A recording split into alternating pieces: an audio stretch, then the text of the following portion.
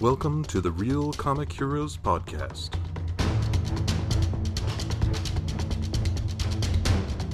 Your adventure into the world of comic book movies starts here. Greetings, citizens, and welcome to another adventure of the Real Comic Heroes Podcast. My name's Travis, and no Patrick today. He said he had to go do one last mission for his boss or something, and he'd be back. So hopefully we'll get him next time. But not alone on this one. Sean, welcome. Hey, what's up, man? Thank you so much for the invite. I've been looking forward to discussing this one with you. Well, glad to hear it. I think you've submitted like essays to us in the past for Punisher and Captain America. Yeah, no, actually, I guested with you guys when you guys did Masters of the Universe a few years ago. That's right. Okay. Yeah, That's and then right. I did an audio essay on Captain America, actually, when you guys did that. Yeah. And so it's hard to believe. I mean, I know both your show and my show, we go in chronological order. So it's just kind of weird considering, I mean, we looked at Masters of the Universe, that was 1987. We're now at 1997. And my respective show, I mean, I'm now at about 2016, 2017 or so in Mr. Lundgren's career. So it's kind of weird to think that my podcast will be kind of coming to a pseudo end here in the next year. So Yeah, and I guess just a quick plug for the listeners. Your show is I Must Break This Podcast. you can do it with an accent as well if you want to do like an Ivan Drago, Dolph Lundgren accent. I found that some people have fun with that, but the podcast is I Must Break This Podcast, available on iTunes and SoundCloud, Stitcher, all of the podcasting apps, and it's a ton of fun. Basically, I go through Mr. Lundgren's extensive filmography. Each episode, I look at a different film of his, and we really just pick it apart and discuss the merits of it, if there are any, and just kind of look at how he has evolved, I guess, over his entire career. I think he's had a fascinating career, and it's been a ton of fun. I mean, we started obviously with Rocky IV, and now we're already at 2016, like I said earlier, and it's a ton of fun. It's monthly, so each month a new episode comes out, and in between the movie review episodes, I've been fortunate.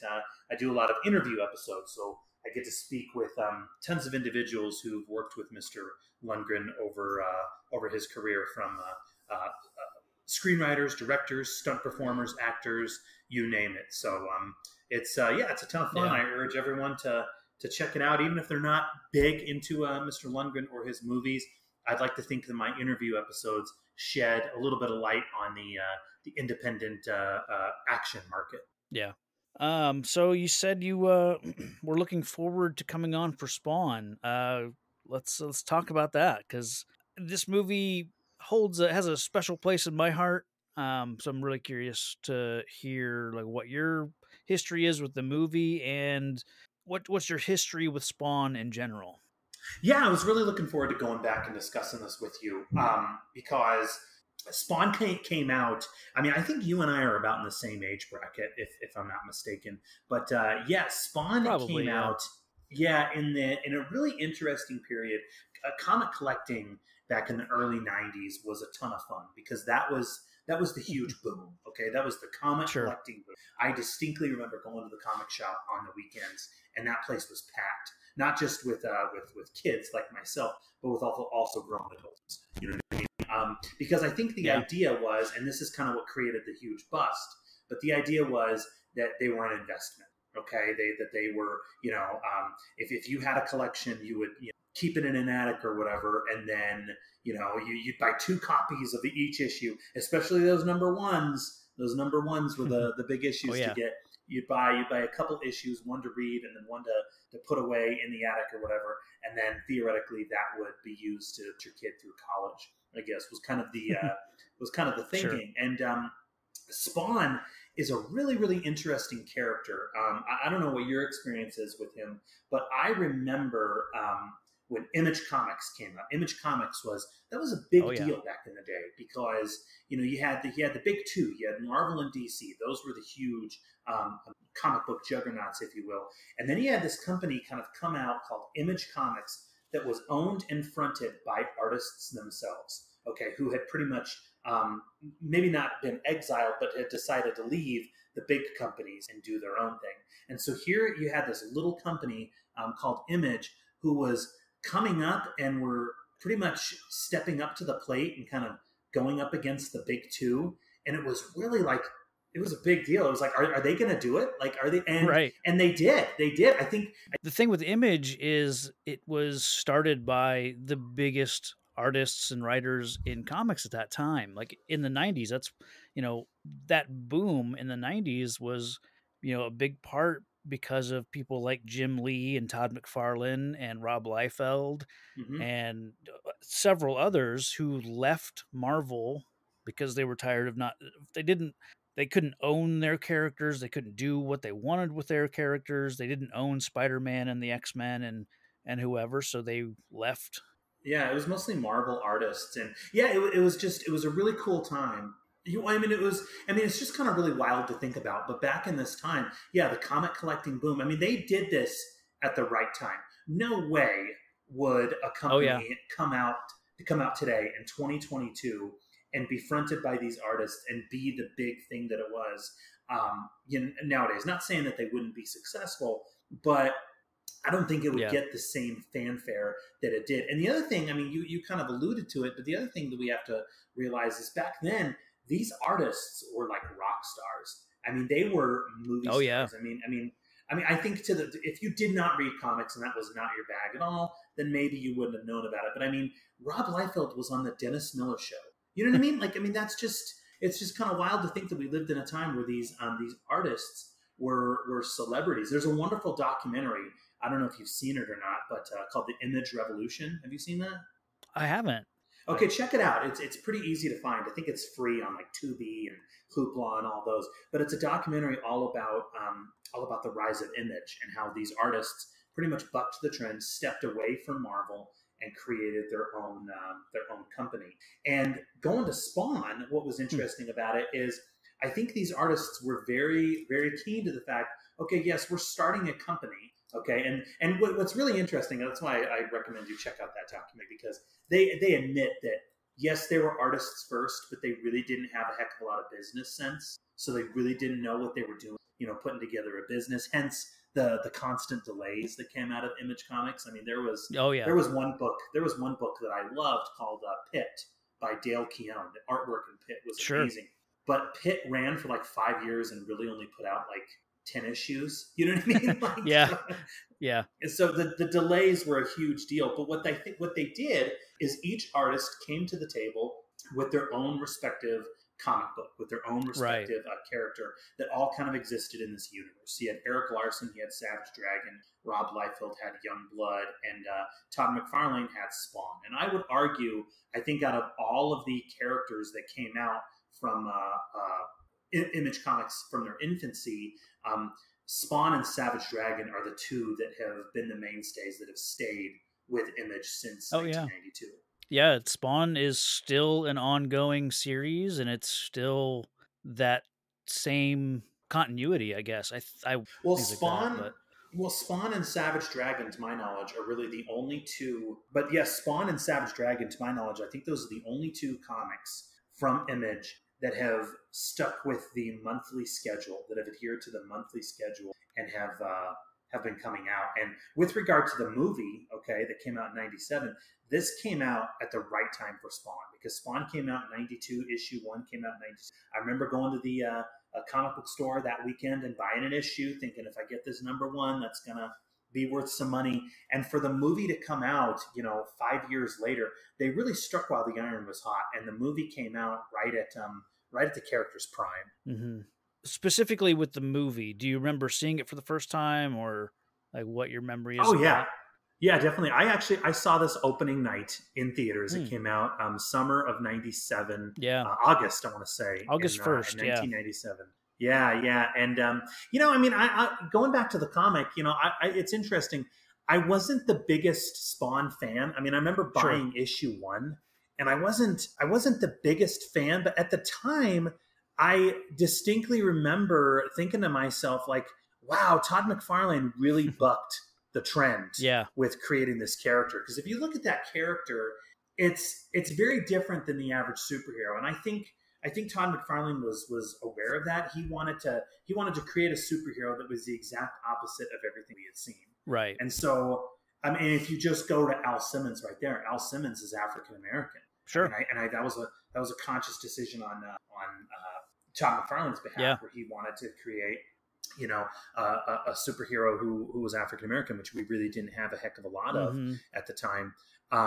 The fact that he is a hero who also comes from hell, I think, was like, wow. I mean, that right there is a huge risky gamble too. You know what I mean? Yeah. But I think it's those touches. Oh, and also Al Simmons is an assassin. You know Sure. what I mean? So you have all these things there. You know what I mean? He's an assassin who comes from hell, and that's going to be your hero. Like that was. I mean, nowadays you kind of look at it and you think, well, we have tons of anti-heroes. But Yeah. in 1992, we didn't see that a heck of a lot. That was pretty cool. And his costume was just so rad. The way Yeah. the way Todd McFarlane drew those capes, and how his cape just always engulfed the character, Right. was always just so amazing to watch. Or excuse me, And he was coming off of, like I said, he left Marvel. He had created Venom, Eddie Brock, Mhm. Venom. That's where a lot of the Spawn, the living costume symbiote kind of thing comes from.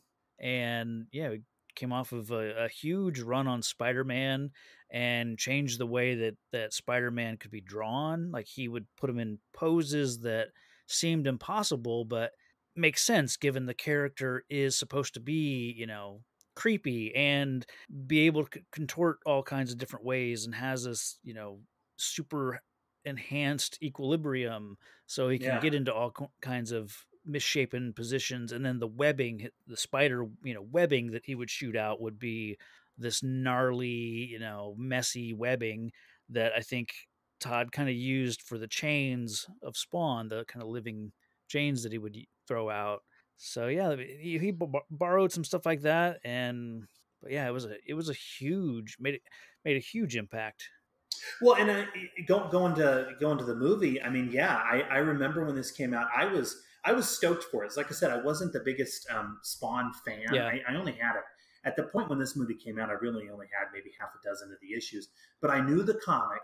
And what's also interesting is you got to think around 1997, we really didn't have too many comics based movies. yeah, for sure. Okay, and what we did have that summer was Batman and Robin that came a couple months beforehand. Oh yeah, Which, by the way, I listened to your episode on that. That was hilarious. But yeah, so to have a new comic based movie, especially based on this character, who, I mean, I think if I do the math right, I think by the time this movie came out, it had really only were like 40 some odd issues or so. So it was still yeah, a relatively new character. But what's so cool about it is he was the character who, even if you had kids at your school who didn't read comics or who thought that comics were kiddie or lame or whatever, Spawn was that character that everybody liked because he was that badass character, kind of like Wolverine. You know what I mean? yeah, He's the one who made reading comics acceptable because he was the bad guy. If you yeah. I don't know why I would have been.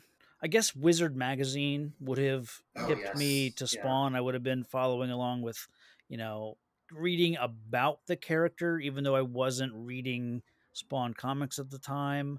But I would have been well aware of the hype around the character. And I remember seeing it that same summer. I was 14. I'm pretty sure I got dropped off at the movie theater and was allowed to see it by myself because my parents and like they weren't interested in this. So you Hmm. know I'm 90% sure I saw this by myself, and then I was obsessed with it. I Hmm. told my friends about it. Right before school started. Really soon after this came out, so I know I was talking about it there, but I definitely was in the minority as far as people who had seen it that I knew. As a 14-year-old kid. I mean, this movie was right up my alley, especially after the seeing Batman and Robin. Oh, most definitely. And I think what was so cool about this one is it seemed like all of the pieces fell into place for this movie to work. I mean, in a lot of ways, if you think Yeah. about it. I mean, first of all, a New Line Cinema picked this up for distribution, and I remember thinking to myself when I first saw the trailer for this, um, New Line Cinema, that was like that was the perfect house for this film to come out of. You know what I mean? This is not Mm. a movie that I could see coming out of Universal or Warner Brothers or 20th Century Fox or any of those other ones. It seemed like this one coming out of the same house as Ninja Turtles and Mortal Kombat just was perfect. Yeah, there's definitely a lot of New Line Cinema DNA in this movie. I noticed it a few times. I'll talk about it later, but yeah, I definitely like at a certain point I was like, "Oh yeah, this is made by New Line." So, Yeah, and I also think what this film did right. I mean, it does a lot of things right. I mean, first of all, it is so perfectly in tone with mm, the or in tune, I should say, with the tone of the comic book. You know what I mean? And I think this really did a good job of that. There aren't too many funny yeah, parts. I mean, it's dark when it needs to be dark. I think the one thing that it didn't do right when it came to theaters was they didn't make it R rated. They made it PG-13. However, yeah, I was going to say when it that yeah, when it came to VHS, if you remember, it to have the unrated cut, man, can you remember that yeah, back in the day? How cool that right. was to have an unrated cut. And when you watch the unrated cut, they don't go as hard as maybe I think they could have and they should have. I think there's only maybe a few curse words in it, and that's Sure. it. So I think he says "holy shit" at one point when he's fleeing from the cops outside the building. Like, and then I read what the differences were, or saw like on IMDb, and it listed the differences. Like there are a few more scenes of violence, like towards the end, something like that. So, as far as like tone goes, I don't know because I found myself questioning like what is the audience for this movie?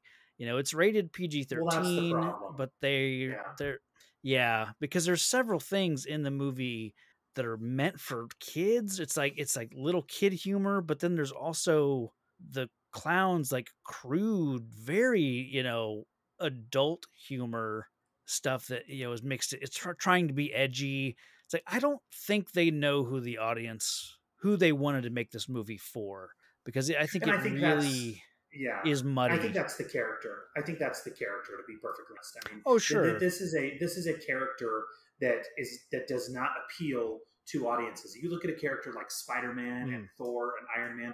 I think one of the big reasons why those films have done so well and keep generating sequel after sequel is because those are characters that everybody has a little something to relate to. You look at a character like Spawn.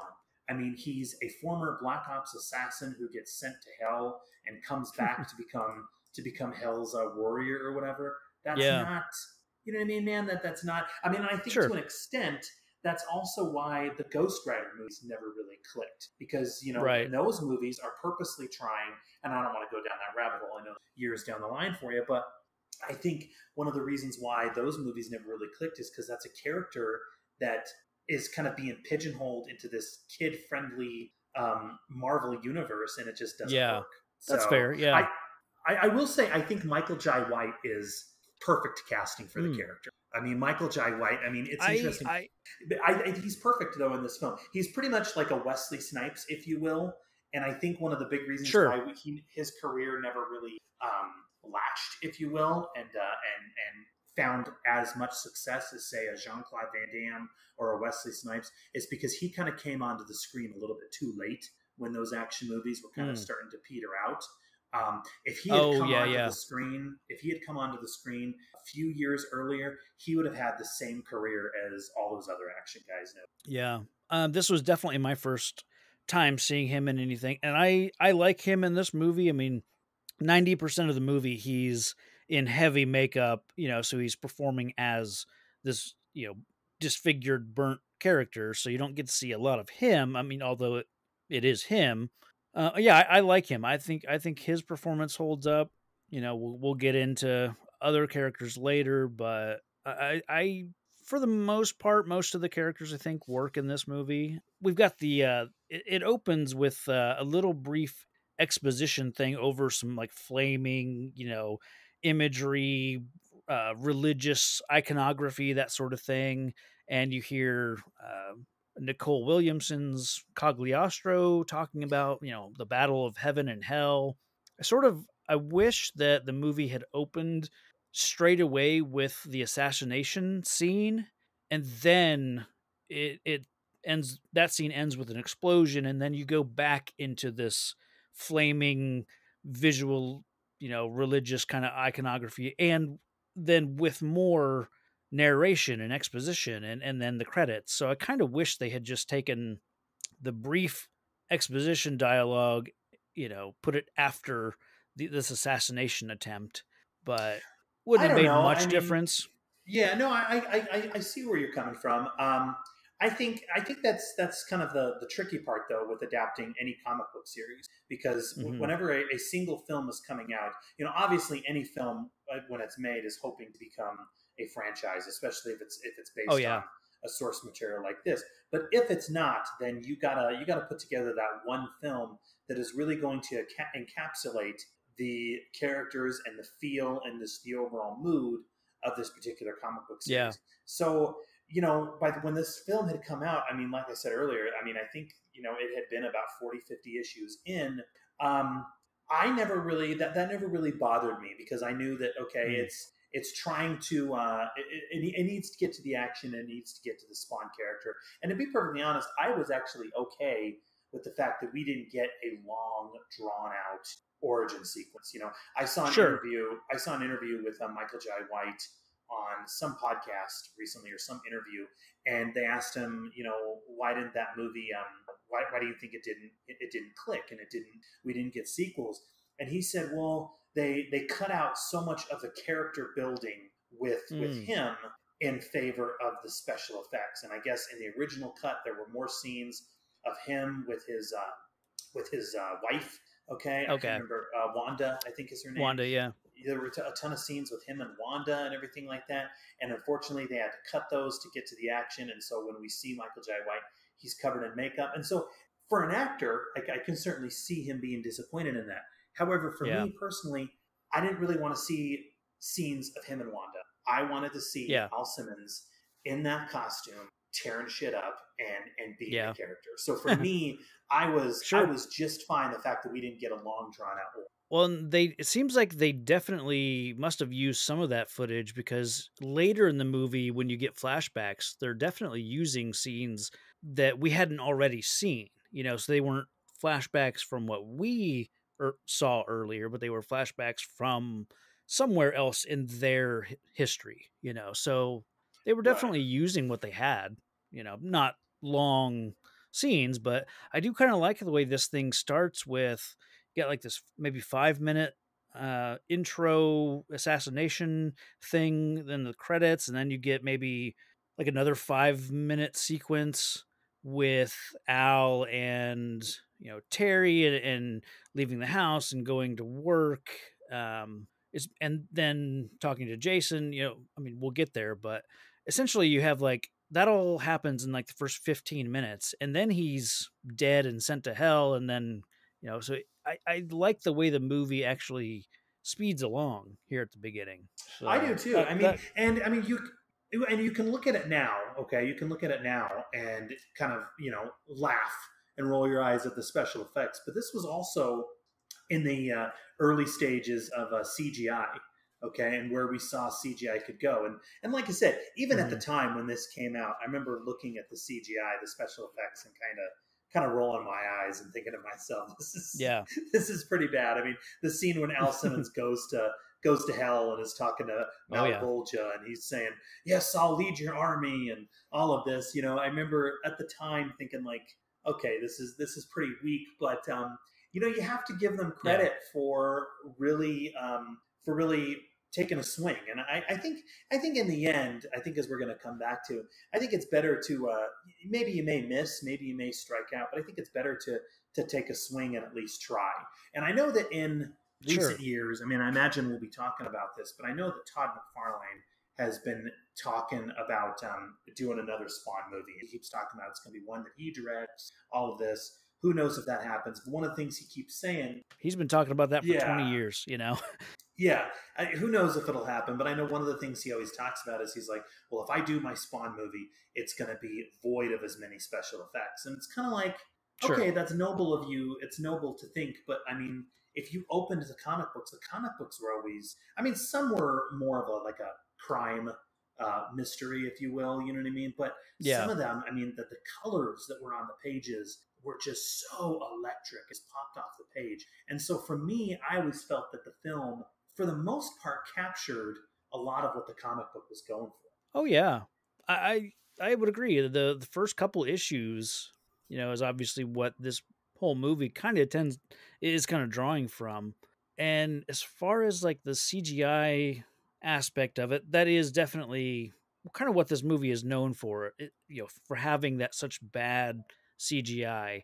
But I will say that I found that I don't know, at least half, if not more, of the CGI scenes actually work really well. But the other half is so bad.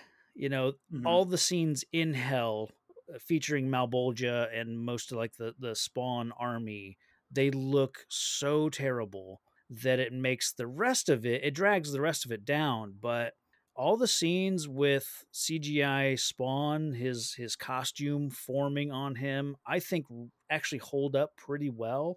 And when the Violator is, you know, a CGI character running around, I think that actually works pretty well. So I was Yeah. watching. Do you remember a sci-fi channel behind the scenes like making of Spawn half hour thing that they ran? I don't, but I do remember. I mean, I remember when this came out, doing a whole bunch of maybe not research, but I remember back when it was like I said. I keep saying the early days of CGI, but it was also kind of the Yeah, very early days of the internet. And so you really didn't yeah, have a heck of a lot of information about movies on the internet. So what you would see would be in magazines. And so I remember picking up yeah, like Starlog. I'm sure you remember Starlog and Comic Scene, and these were all magazines that kind of were looking at the movies that were coming out that summer. And so that was pretty much my I guess prep for the movie. And then around this time, the animated series on HBO was also in right. production and was coming out. And so I think that the series on HBO was a really cool companion because anybody who felt the PG-13 rating of this film watered it down, you could look at that Yeah. HBO series, and man, that one was ultra violent. You know what I mean? So I think in the end, between this Oh film and yeah. the animated series, for the most part, you had a pretty good adaptation of what McFarlane was going for in the book. It's also my understanding. I think Todd, Yeah. sorry, McFarlane. It's not like we're buddies or like that, but I think he had a really firm hand in the production. You know what I mean? Because this was his character, so I Yeah. think he was Oh, maybe not his so much name's by the in the director's side, but credits and yeah, he shows up in a cameo. Later on in the film, yeah. I'm sure you saw Yeah. his cameo scene. Yeah. Oh yeah. The reason I brought up that sci-fi, little behind the scene things, I actually cuz I taped that, as a kid. I saw it. I taped it when it was on. I would watch that. And I think that's part of because there was from August from when I would have first seen this, the VHS didn't come out until May of the following year. So that's, almost a year, and I would just rewatch that making of tape that I had. And I think because in that, everything that you saw from the movie, they used the best parts, I'll say. So everything Hmm. in there looked really good. And I noticed, I rewatched it today actually on my lunch. I found it on YouTube, and I noticed that even when they showed, because they do like a little featurette on the fact that they used, guys from ILM, were part of the team of bringing all this stuff to life, and they showed their computers and some of the scenes, like the the army of hell spawns, in hell. In the finished movie, they look really bad, but when they actually in this little documentary, when they actually showed those characters on the computer screens, they looked really good, which tells Yeah. me that they I think everything in this movie would have looked really good, but I think that they didn't have the time to render it all and make it look polished. No, no. I think this had a hard release date. You know what I mean? I think this had a hard Yeah. release date of August that they were kind of racing towards, and so that makes total sense. I mean, just the people that they had on this, it was directed by Mark DePay, and Steve Williams, Spaz Williams, was in charge of the visual effects on this, and those two guys came from ILM. They worked on the special edition stuff for Star Wars, which I know is not like a glowing, thing on your resume, but that's one of the earlier things that they did. But they also did the alien creature in Abyss, which still holds up. They did the T-1000 for Terminator 2, and what was the other thing? Oh, the dinosaurs for Jurassic Park. And Steve Williams actually designed and built the T-Rex model that they used for all the CGI stuff. So it's got pedigree. These guys knew what they were doing. I think they just didn't have the time to render it all. So I think that's why you get such terrible scenes in hell. And I also think, and I could be wrong with this, but I think that the big noticeable thing, I mean, okay, if you look at the comic book, one of the most striking details, we already mentioned it, one of the most striking features about the character of Spawn is the cape. So when you picture a film being made about this, you think that they're going to be doing something really, really cool with that cape. Unfortunately, his cape is not done in the film. My understanding from what I remember hearing was that they didn't include it because it just looked kind of silly on the character, on the stunt double and everything. So when it is in the film, it's all done completely by CGI, and I think there's only just a couple scenes where you do see that cape. I have a theory about it though. If you look at the Blu-ray cover, the Blu-ray DVD cover for this film, okay, you see an image of Spawn, and he's wearing that traditional cape, and it looks like it's made of cloth. So I wonder, and maybe I'm wrong, but I wonder if that shot that we see on the physical media cover was in fact a shot that was done when this film was in pre-production, was kind of getting made, and they had the cape, and Todd McFarlane saw it and said, you know what, this is going to look ridiculous on film. Let's just scrap it and not do it. Because I don't understand why they would have that shot of him wearing that cape that's on the cover, and then we don't see any of it in the film. And I mean, would I have liked to see him rocking that cape throughout the entire film? Yeah, but it's one of those things that also, I think in the end, kind of makes sense, and I kind of forgave. Yeah, I know exactly what you're talking about with the promo images of him in that cloth cape, and it is so jarring that you see him in that cloth cape when most of the movie he doesn't have a cape at all, and when he does, it's this CGI.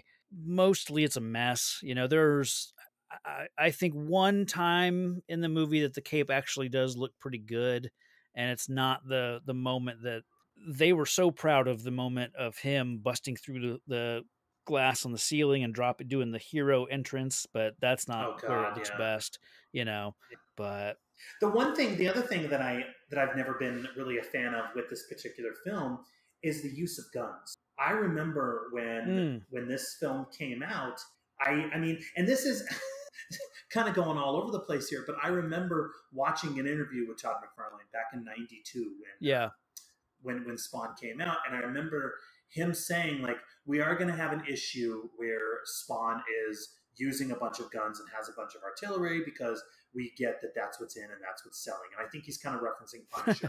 Punisher was huge, and so I think they kind of did that for fan servicing. But in the film, I've never really liked it. I mean, because if you really break it down, if this is a character who has these powers that are amazing. I mean, he's a hellspawn, if you will.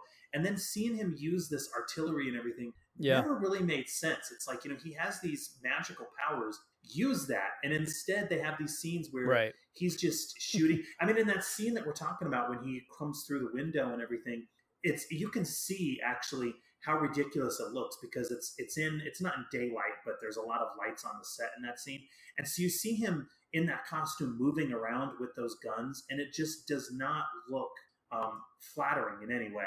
Yeah, they spend maybe not too much time because really it's a short movie, but yeah, I wish there was less time devoted to the gunplay and him going to the artillery. But that was, I remember that issue. Like there was an issue where he goes to the armory and he steals a bunch of guns and brings them all back to the alley and all that. So they are Yeah, drawing from the source material, so that's true. good. Yeah, But and I like that they Cagliostro gets through to him there towards the end, and like, hey, guns are useless against these enemies. You're dealing with demons basically, so guns are pointless. yeah. And they don't really do enough with the training montage. They kind of you teach he teaches them how to kind of use the chains, and that's about it. So The training montage in the film is very very similar in terms of length to the training montage in the Green Lantern. You know what I mean? And yeah, yeah. you always do need a if you're going to have this character who suddenly is adopted with these powers, then of course you do need that training sequence. Like you, it's kind of like, okay, that went a little bit quick, and suddenly he's mastered. Hmm. He's mastered Yeah. whether it's Green Lantern's ring or Spawn's powers. I don't know. It's one of those things that I kind of looked beyond. But the one thing that I will Yeah. say that I've always liked about this film, and I think needs to be mentioned, is John Leguizamo as the clown. Oh yeah, yeah. That was I'll admit right now, I've never been the biggest fan of John Leguizamo. I just if you look at his pedigree in his films, he does like a lot of trashing, which is sure kind of funny. But I will say he the is pest. perfect. The Pest and Summer of Sam, which is just that Yeah, movie. yeah. You He feel like you need to commits. shower after watching. Yeah. But I would say he is perfect here as the clown. He owns the role of the clown. He does an amazing job, I think. He's wearing those dentures and everything like that. I mean, I just think he does a Yeah. phenomenal job. I agree. I think he fully commits to it. You hate him the minute you see him, but because he's so damn annoying. But then I think that's the point of the character, and I think it works. I think he commits Yeah. to the physicality of it. Watching that behind the scenes thing, like he had to like hunch over to get kind of that posture. The latex and everything that he had to wear was painful for him. It's an interesting performance if you can kind of look past what the character is doing. I was just going to say, I think that's kind of the beauty, but also the difficulty of watching these films from the late 90s on like high definition TVs nowadays, because when you're watching them nowadays, you can see the latex very, very clearly on characters. And you can see when John Leguizamo is walking around kind of hunched over, you can see that, he's on his knees in so many scenes. You know what I mean? I mean, and I didn't notice it then, but watching it nowadays, like I said, on Netflix or whatever, on like my, my high definition TV, it picks up those errors so much more clearly than it did 25 years ago. Although, like, I think I think this movie is actually shot pretty well. And I looked at the director of photography, who's Guillermo Navarro, and like he goes on to do some great stuff. He became Okay. a Robert Rodriguez guy and did From Dusk Till Dawn, and he did Jackie Brown for Quentin, Spy Kids. And then he also was a Guillermo del Toro guy and did most of his early stuff: Kronos, Devil's Backbone, Hellboy, Pan's Labyrinth, Hellboy 2, and then a bunch of stuff in between, and then Pacific Rim. Like I think the movie actually looks pretty good. Well, yeah, I mean, Mark, what is his name? Mark Depay, I think is DePay? his name. Yeah, he has a really interesting style about him. And he doesn't have a heck of a lot under his belt. I mean, I looked at his IMDb. He has like 16 credits, directing credits to his name, but he is like a pro in the world of visual effects. And he's directed a bunch of animated movies. So I think he knows the limitations, but also the ways that CGI can be used to help tell a story. And so, yeah, when I looked at this, I never really looked at the direction of this as ever really Yeah. being a fault. You know what I mean? He did another movie that I caught about 15 years ago or so. It's like a Sci-Fi Channel original movie called Frankenfish, and it's a terrible movie. It's not that Okay. great, but the special effects of the fish, okay, in the movie that is eating everybody looks really really good. I mean, compare, you know, I mean, again, it is a sci-fi original movie, so I'm not expecting a heck of a lot, but it looks really good, comparatively speaking, and you can see how much CGI has grown in the years between Spawn and Frankenfish. I think Frankenfish is 2005, but if you can seek that one out, I think the special effects in that one are pretty good for the time. I'll have to look that up. I'm not gonna say that I'll watch it, but the next thing I want to talk about is the when he returns from hell and he gets in costume for the first time. Yeah, costume looks cool. I think the costume looks I really, really agree. cool. It's basically hitting upon what the Batman movies have done, is putting the characters in like a leather apparatus suit. You know what I mean? Gone are the Mm, tights or anything like that. Our superheroes, it's the late '90s, so all of superheroes are going to be wearing that black leather. And I yeah. think it works. I mean, it looks demonic. It looks kind of scary at times, but it's cool. It works, and it's true to the comic book too. That's the other thing we have to mention, is it's very very true to the source material. Yes and no. I think they get the right, colors and shapes and that sort of thing. I get why they went this route, and I like that it's not smooth like spandex would be. He's not Spider-Man, and it's not molded smooth rubber like a Batman costume is at this point.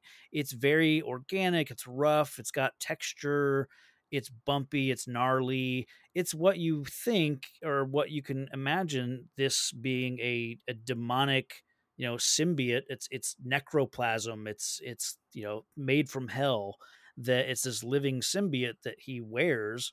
And it's, I think if you would have gotten Venom in a comic book movie before 2007 and they went practical with the suit like that, I think this is how they would do it. That they would make it look all, gross like this.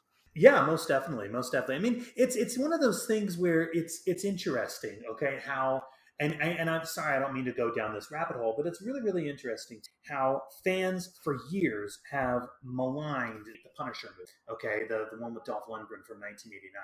How they have maligned that movie because Mm, he did not have the skull, okay?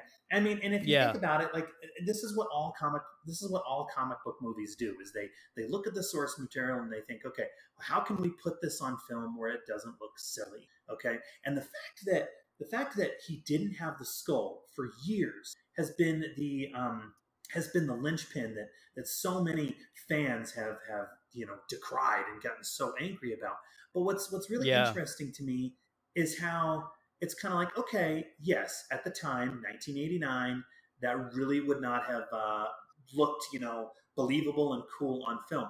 But I didn't hear anybody complaining in 1997 when this came out about the changes that they made to the costume. I didn't hear anybody complaining in 2000 when the first X-Men movie came out that they put the characters all in black leather. I didn't hear anybody complaining in 2004 when Spider-Man 2 came out and how they put Doctor Octopus, instead of wearing a skin tight green jumpsuit or whatever, Yeah. him wearing a dark green trench coat. You know what I mean? Like, I didn't hear the fans Right. complaining about that. It was acceptable. So it was one of those things where it's kind of like, I Yeah. think fanboys, if you will, especially comic book fans, could be probably the harshest critics around. And that's one of those things. Sorry to go off on the Punisher tangent, but it's interesting Oh, to no, me no, how no. fans are accepting of one thing, but they get so pissed off at it. You know what I mean? It's like, come on. Sure. Like, We're a fickle bunch. yes, yes. So, but yeah, going to the costume, I think it works for the Yeah. aesthetic of the film. Like you said, it looks gross. I know you kind of already mentioned it, but this film, in terms of actors, also got some maybe not heavy hitters on board, but some relative names. DB Mm, Sweeney, okay, who did a film yeah. called The Cutting Edge. Okay, he was Oh, yeah. a pretty reliable character actor, and then Martin Sheen. Martin Sheen shows up as Jason Wynn. Yeah. I was watching that, like I said, that behind the scenes thing, and it has a little, Martin Sheen is in that, and he's talking about he was kind of drawn to this character because he's he's the head of the CIA, even though that's not what they call it in the movie. It's like A6, but he's the head of this organization, and he gets to be a villain. And then he was talking to his grandson, who asked him, "Oh, what are you doing next?" And he says, "Oh, I'm gonna be this Jason Wynn character in some comic book movie called Spawn." And his grandson's like, "Spawn, the Spawn," and was, he got to see how excited that made his grandson, and so that's part of why he, at least not the reason he did it, but he seemed happy that he did it for that reason. And yeah, he gets to be a scenery chewing bad guy the whole time. Well, and it just shows the difference, I guess, in climate. Okay, from regarding comic book movies from the '90s compared to comic book movies nowadays. Back then, in the late '90s, it was maybe not taboo, but studios were still running scared a little bit and afraid of adapting a comic book to the big screen. You know what I mean? And so as a result, actors were also a little, maybe not afraid, but a little hesitant to take on some of these roles, especially someone like Martin Sheen. I mean, he was in Apocalypse Now, for God's sakes. Nowadays, it's flipped. Nowadays, you have actors praying to God, hoping to get that comic book series, because what that is that's a franchise that's going to kind of sustain a career and keep a career afloat. You know what I mean? You have Anthony Hopkins showing up in Thor. You have Emma Thompson, and these just established, classically trained actors showing up for these films. And so, on one hand, I get it, but it's just really, really interesting how back in the day, it was like I said, I don't want to say frowned upon, but it was a gamble, as opposed to nowadays, it's a safe bet. Oh, sure. Yeah, these were looked at as just kind of paycheck jobs or jobs in between jobs sort of thing. Yeah. But the other thing, if we look at the story, the other thing that I really like about it is, I mean, he's the character of Al Simmons. I mean, he's a tortured character, like we've said, but they really give him a variety of obstacles to go up against. I mean, obviously, yes, he has to be allegiant to hell, but he's also kind of trying to, turn his back on them, if you will. But I also really like that they gave his character, like, he wants to get back with his wife, but his wife is now with his former best friend, and they have a kid now together. And so you have him with that. And I think that was all Todd McFarlane. I think Todd McFarlane really wanted to give this character so many stakes to where, there were so many different avenues for storylines. And in the film, maybe could they have spent more time with that? Sure. But I think in the end it works, and it makes the character all the more sad, I think. I think now, knowing what you had said about there being a lot of cut material of Al and Wanda and their relationship, it makes the scene where Al goes to Jason and says, "I want out." Prior to that, we have one car ride with Al and Terry, and Terry mentions that Jason's operations have had a lot of casualties lately. And then Al shows up at Jason's desk and says he wants out. So that kind of comes from nowhere, but we need to speed things along and get Al and Jason to be at odds with each other so that Jason can send him on this, suicide mission where they set him up to be killed. So makes sense. But now, knowing that their relationship was a lot more on screen, it makes that decision actually come from somewhere that we actually don't really get in the finished film. So what's also problematic is, okay, we're to believe that that 5 years have passed. Okay, that 5 years have passed from when Al Simmons was killed to when he comes back to Spawn, and they don't do the best job in showing that lapse of time. I think other than the fact that the birth of Cyan, I mean, they have a kid now. I get that, but the other thing that they do that's, I think Wanda's hair is longer.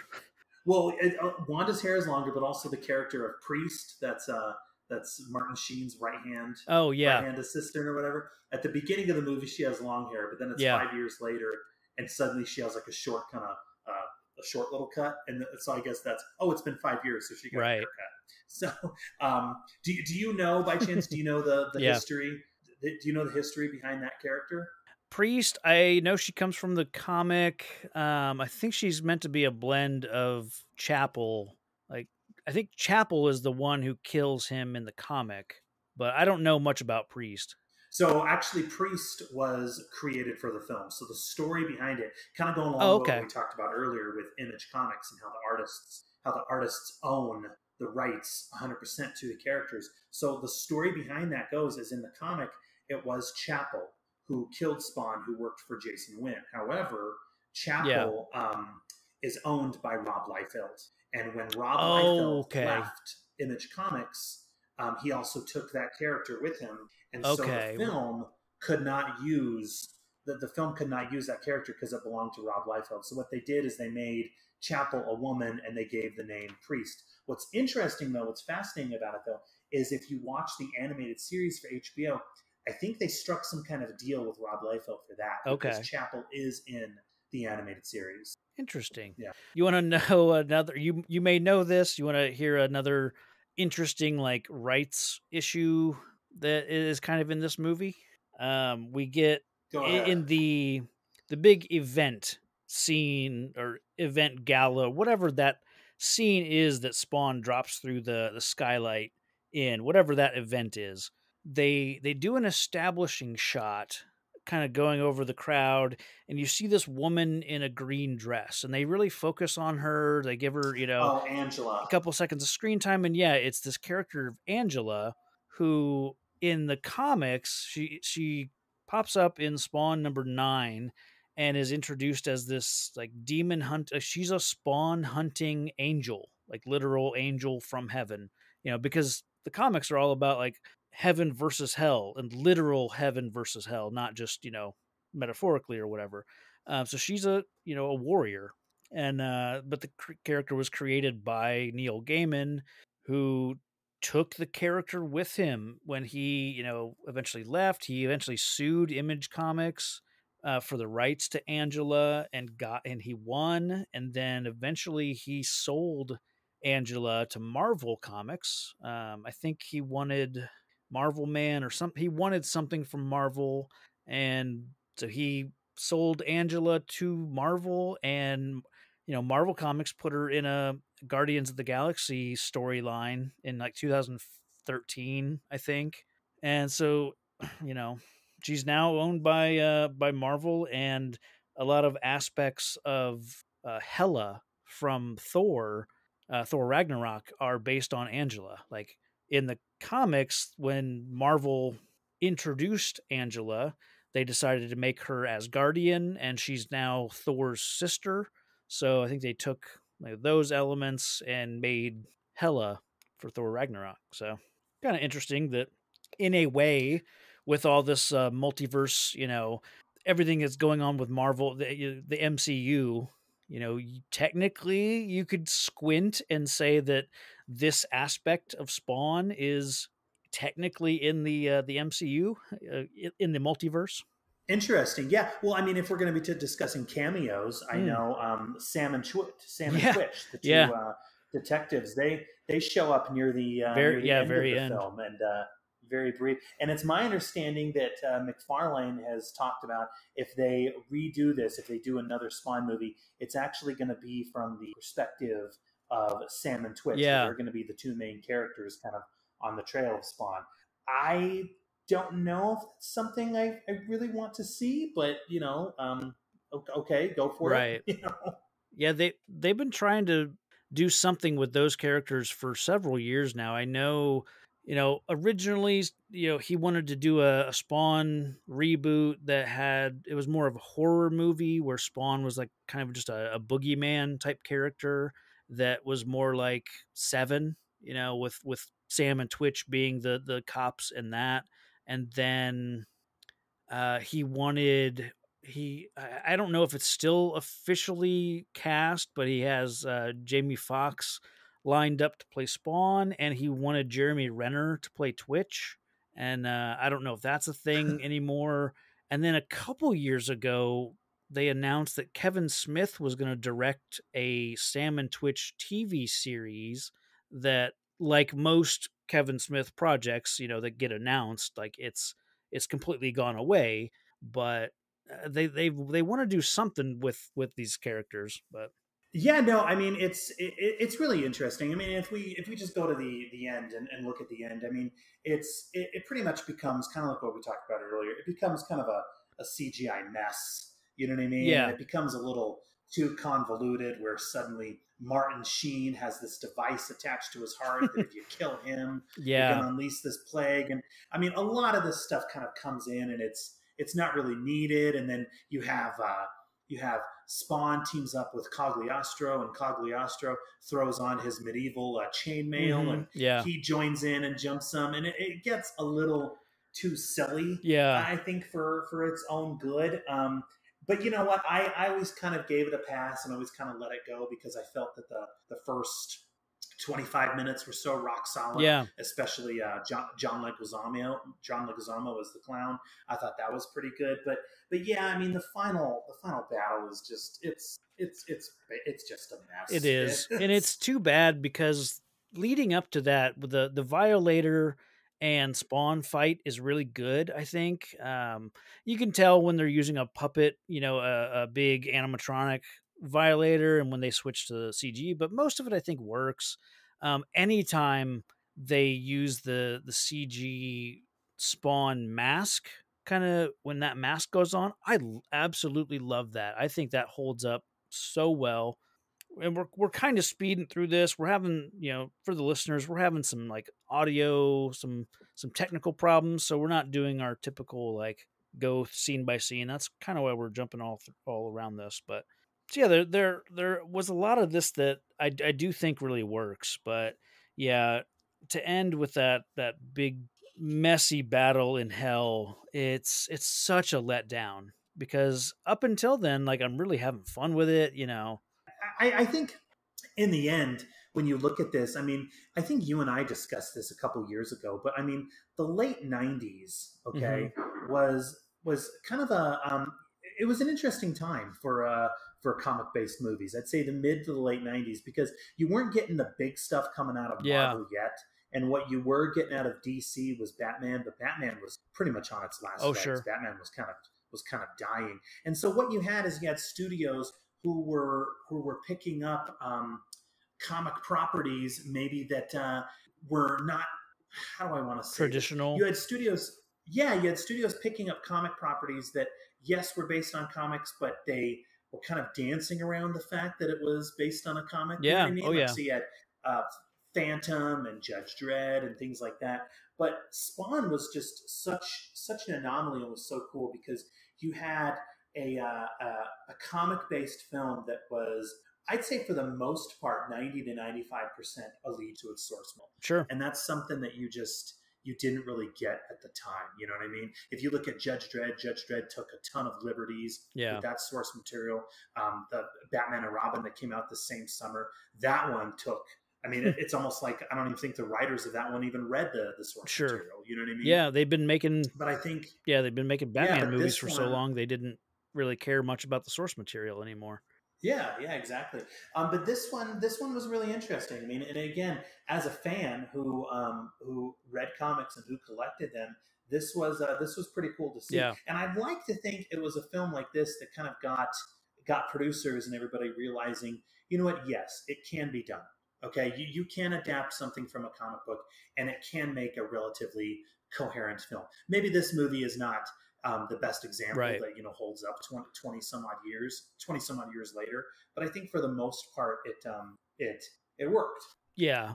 I One thing that definitely did not work for me, and I didn't notice it the 100 times that I watched this, between 97 and, I don't know, maybe 2003 is probably when I watched this the most, and then haven't watched it since then. Think something I didn't notice was almost every scene, or every other scene, so every 5 to 10 minutes, they're explaining the motivation. Just so many scenes of them explaining, okay, so Spawn, you're gonna kill Jason. then we're going to take over the world. We're going to release this virus. We're going to kill everybody. Then hell is going to have enough soldiers, and then we're going to take, go after the gates of heaven and, start this war, start Armageddon. It's like every few minutes of the movie is some combination of characters. If it's Clown and Jason Wynn, then they're going at it. Clown is strategic in how he phrases everything because he wants Jason to think he's going to get what he wants, but and same with Spawn. If he's talking to Spawn, Spawn thinks he's going to get what he wants. And every few minutes though, it's like they have to explain what the goal is. And it's probably because they made this a PG-13 movie and they thought that kids needed that refresher every so often, which I don't think they do. And it definitely, well, and I think it definitely stood out to me this time. And yeah, you're 100% right. I mean, it really, like we talked about earlier, it's way too convoluted for its own good. It gets, and I think the more convoluted it gets, the more silly it gets. Yeah. I think if they had stripped away some of this excess plot and exposition dumps, then maybe it might have been better. But I think also what it comes down to is the writer and everybody are trying their damnedest to adapt to this world that Todd McFarlane had, at the time, so many issues to really flesh out. Oh, sure. I mean, if you look at it now, I think the comic has been running now. I remember seeing it's gone well over 200 issues. It's in the 300s now. Is it in the 300s? Yeah. So I mean, in the end, I think it's almost kind of one of those things that's a little unfair, and I think that's one of the things that the Marvel movies are able to do, is because what they're able to do is they have so many films already in their tank at this point, to where they can make one single movie that tells a six issue story arc, if you will. You know what I mean? They have one movie that can tell one particular arc. Again, you got to look at the time. 1997, this came out. We didn't have too many comic movies. You're making a movie that is adapting this world that had so many issues already to establish. You're going to do that in a 100-minute movie. It's tough to do. Right. You know what I mean? And like I said, should they have taken away some of the excess near the end, especially with Jason Wynn releasing the virus and everything like that? Probably. I think what in the end what they wanted is they wanted to throw so many stakes at the character, right? To make it a spectacle. And like I said earlier, I'm gonna go back. I'm gonna go back to what I said earlier. You know what I mean? I think in the end, it's maybe they may miss, maybe they may strike out, but I think it's better to swing the fences and try and give us something. Right? And I think as I watched this again, on my recent viewing in preparation for this, that's the thing that I was looking at. As I was just so appreciative of the fact that this came out at a time when we didn't see too many comic books. It made some attempts and it tried, and it is a little silly, sure. I think Blade that came out a couple years later, that one tried to tread a lot of the same ground, and I think maybe it was a little more successful in some respects. But hey, this one made an attempt, and I think it was. I mean, it fell short in terms of what I think McFarlane and New Line Cinema had hoped for, I guess, in terms of the box office. But I know in rentals and VHS sales, it made gangbusters. So I think they did see a profit. Oh yeah, it's funny you mentioned New Line, and when I was watching it, and when Cagliostro is teaching Spawn about his powers, and he wraps him up in the chains, I guarantee they used some of the special effects, computer model and sound effects when the Mask is doing like tornadoes in his apartment and doing stuff like that. It's pulled directly from the Mask. And then that's kind of like when I was watching it, I was like, this is just the Mask. Like he's just spinning around, in this whirling tornado. And it's like, oh yeah, that makes sense. It's a New Line kind of thing. And then there were other things throughout the movie that was like, wait, this feels like something from Blade. Like I'm pretty sure the guns that Priest carries and several of the guns that Spawn would use a few times, like I'm pretty sure they use the same guns in Blade. Just Oh, well, I something to mean, look, that's I think it's just something that they probably created and kept in the New Line, prop warehouse. Oh, exactly. I think New Line in a lot of ways was similar to Canon Films. You know Yeah. what I mean? I mean, and also, I mean, if you look at Warner Brothers, with what they did with the Space Jam movie, just recycling all of their characters and Mm. bragging, "Hey, this is what we have." You know Yeah. what I mean? Yeah. But it's interesting if you watch the movie. I mean, New Line Cinema, they were doing this. If you saw the movie Loaded Weapon One, the Okay. National Lampoon Loaded Weapon One, there's a clip from the original Turtles movie in that one. Okay. If you look at the Friday movie with Ice Cube, okay, there's a scene where Ice Cube's dad, played by John Witherspoon, is watching a movie. The movie he's watching is Man's Best Friend. Oh, Which is okay. a killer dog movie Yeah. that was put out by New Line. So I mean, it's Okay. it's not entirely surprising to me. I think it's kind of one of those things that's kind of because we don't get New Line Cinema really putting out much in. So when I see that, it's kind of nice. Yeah.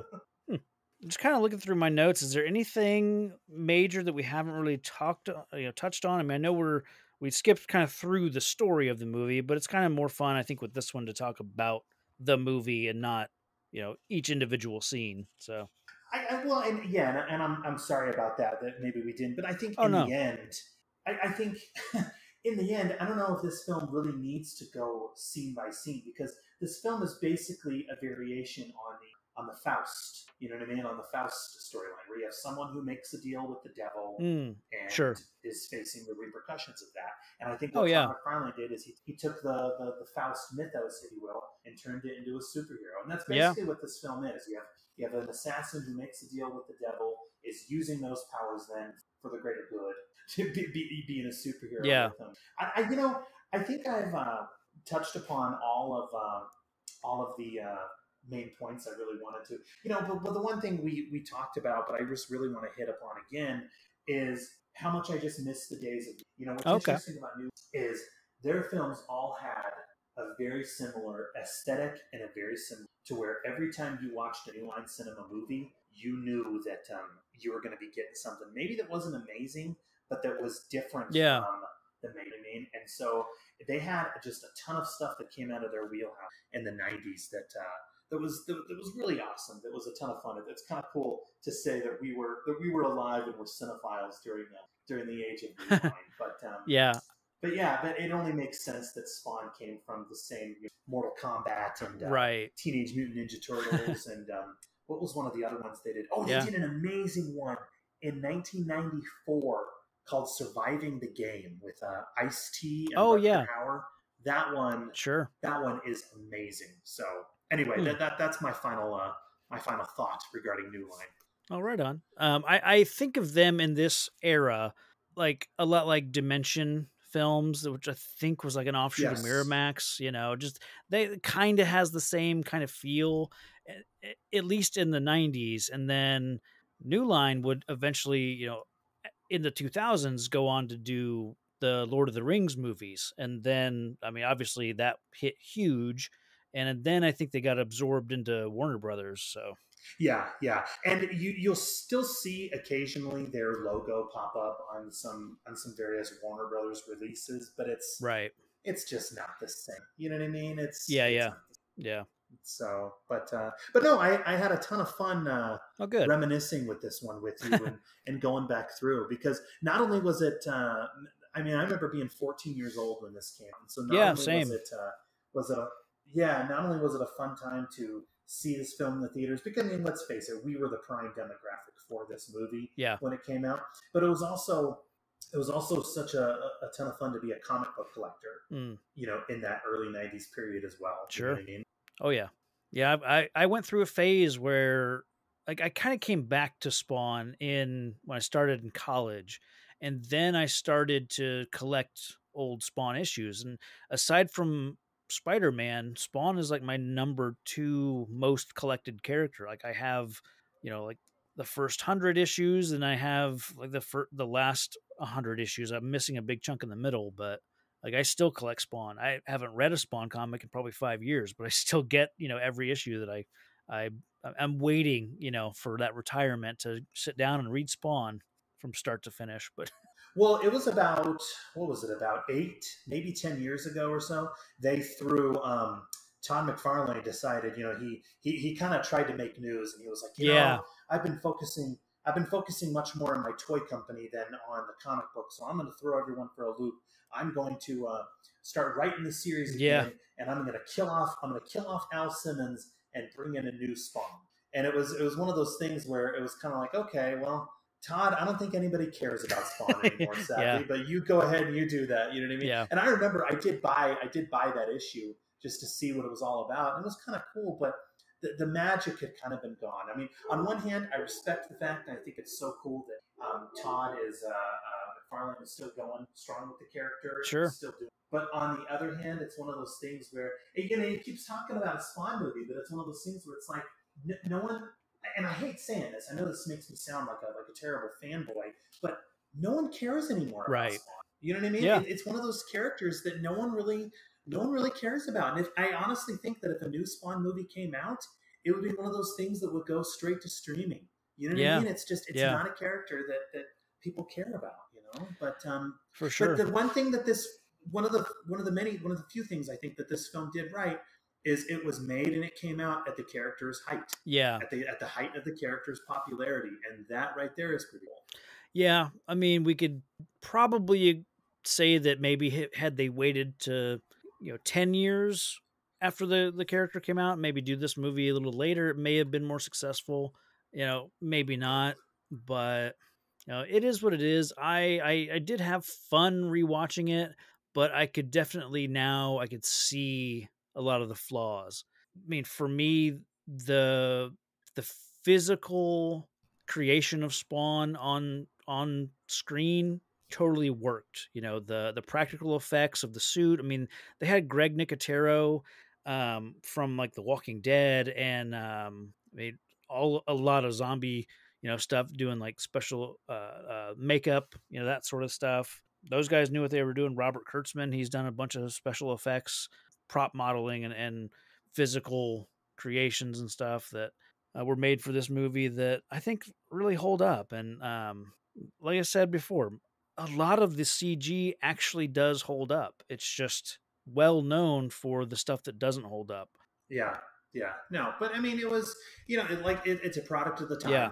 You know what I mean? And I think a lot of those weak special effects, I think by today's standards, are kind of endearing. Yeah. To be perfectly honest. But yeah, no. I can't thank you enough for not only extending the invite, but let me jump on board this one with you. Absolutely.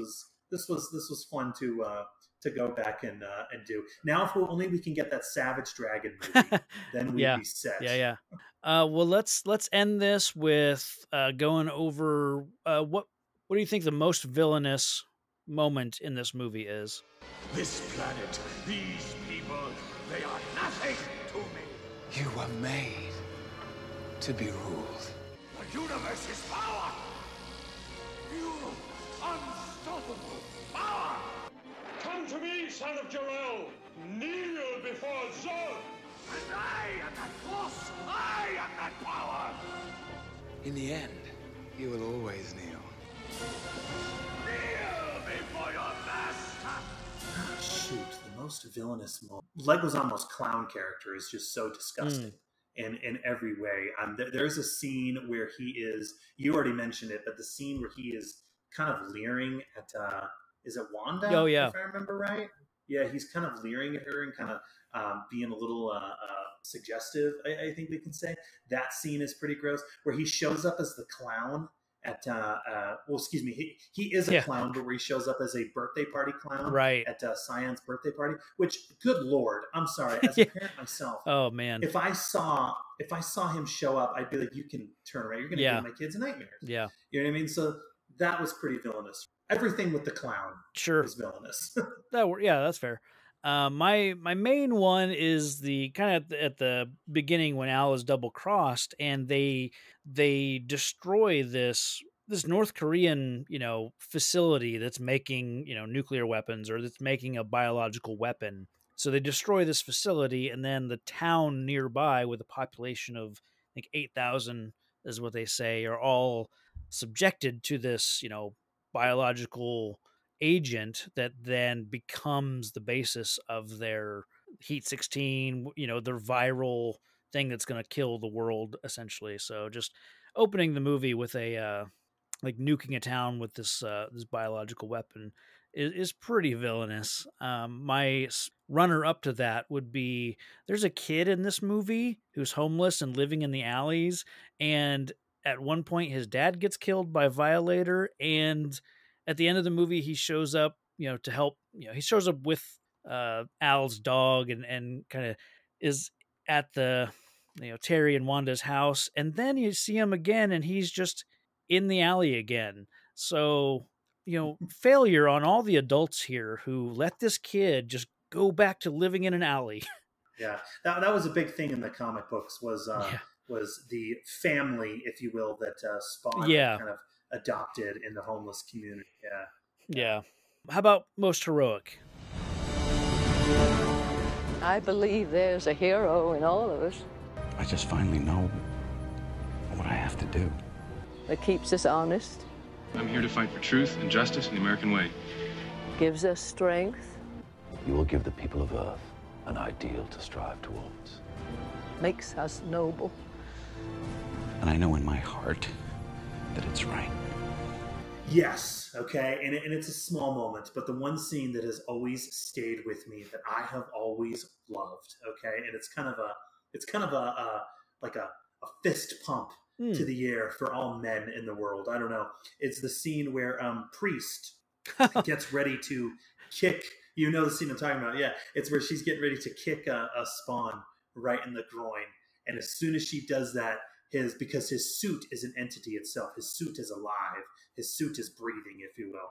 And so right as soon as she does that, his belt comes alive and comes out and snatches her foot and her boot and just clamps down on it. And, it's kind of like one of those moments where it's like, yes. Right, yeah.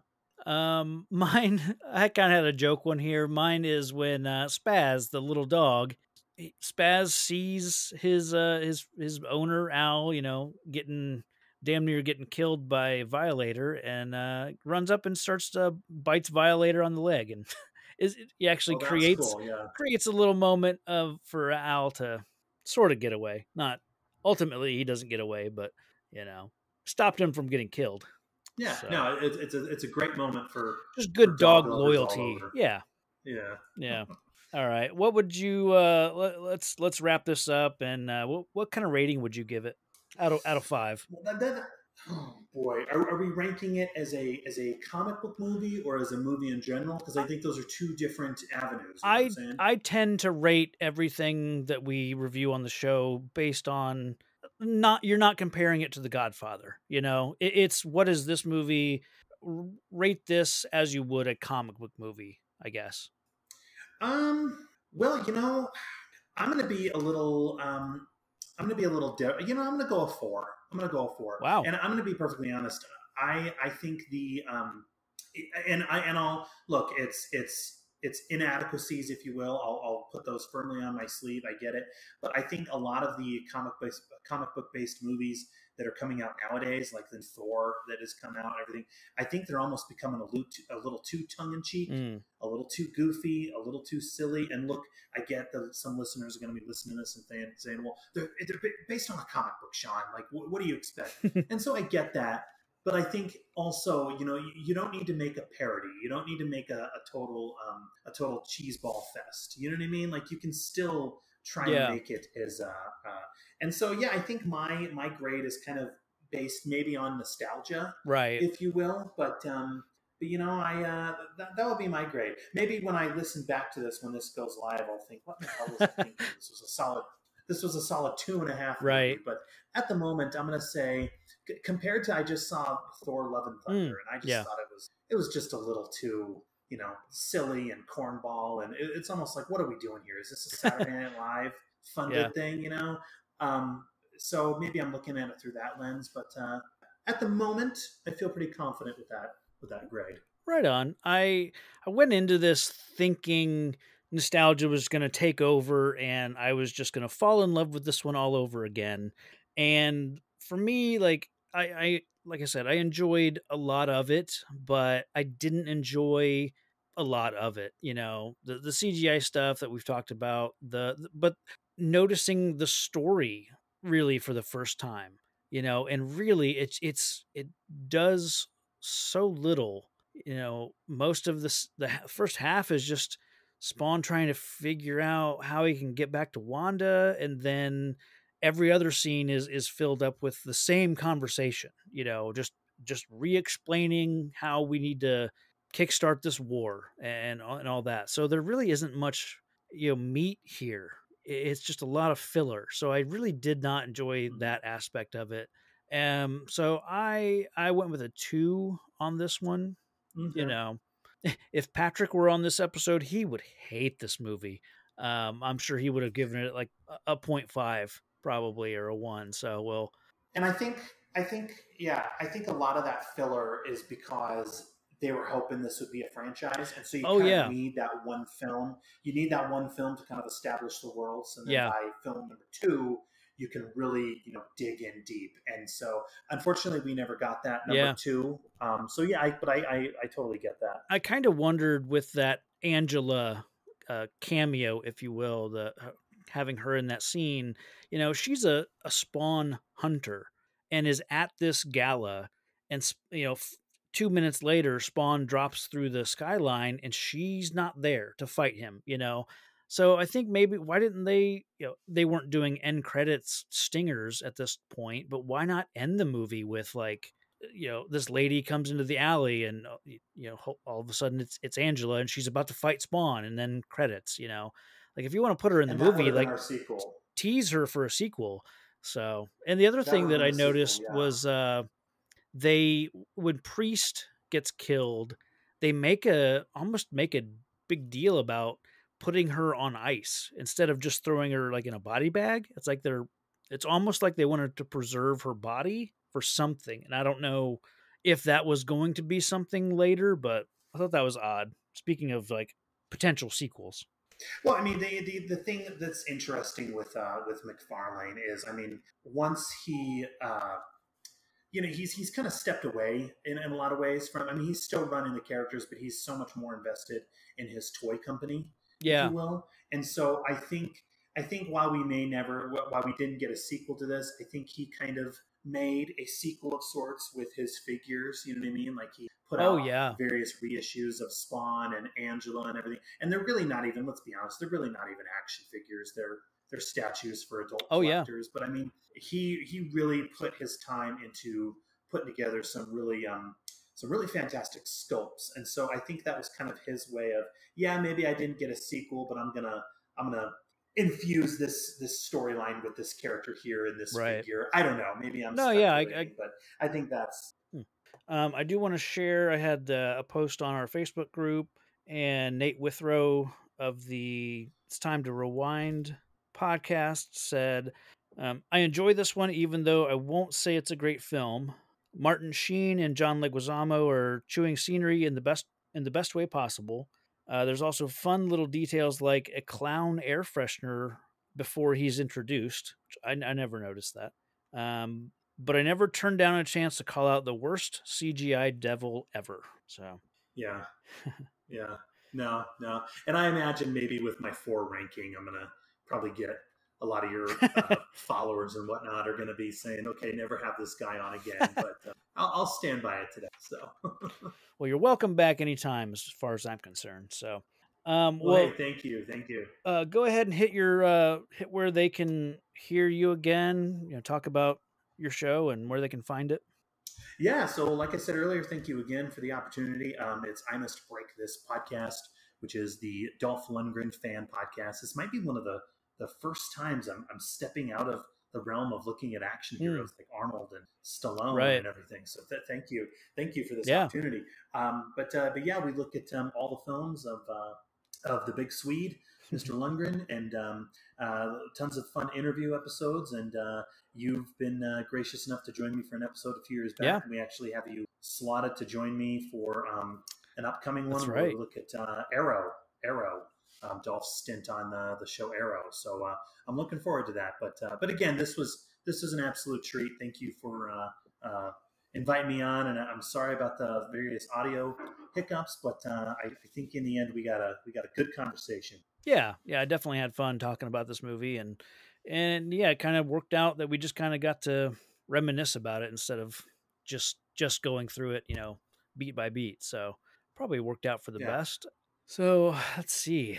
I don't have too much to wrap up with. We will be back with, we'll be back with Steel, the Shaquille O'Neal DC comic movie. Man, and this will be a first time viewing for me. I've never seen Steel. So. Oh, you're in for a treat. So I've never seen the movie, but I have heard podcasts like How Did This Get Made talk about Steel. So I've heard other shows talk about the movie, so I kind of know basically the main elements, but should be interesting. Godspeed to you. Yeah, appreciate that.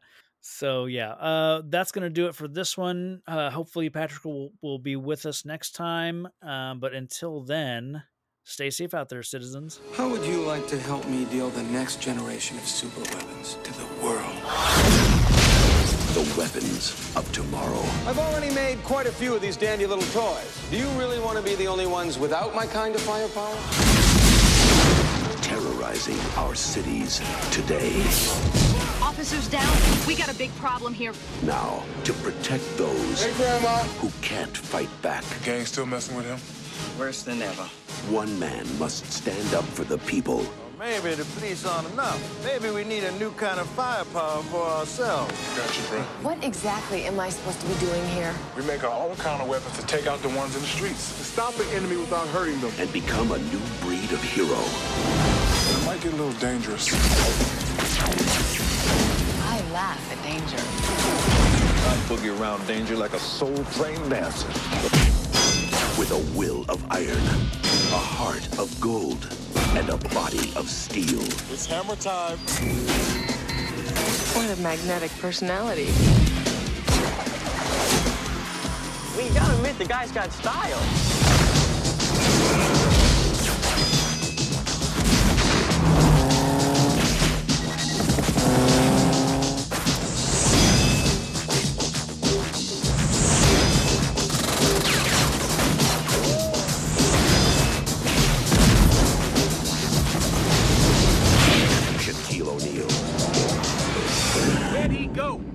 Cave? Steel. Man, I could be Robin. You wanna know what you can do to help? What? Anything. Don't tell Grandma.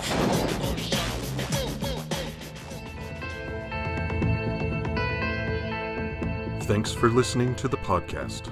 Find the show on Facebook and Twitter at Real Comic Heroes. All music and audio are the property of their respective creators.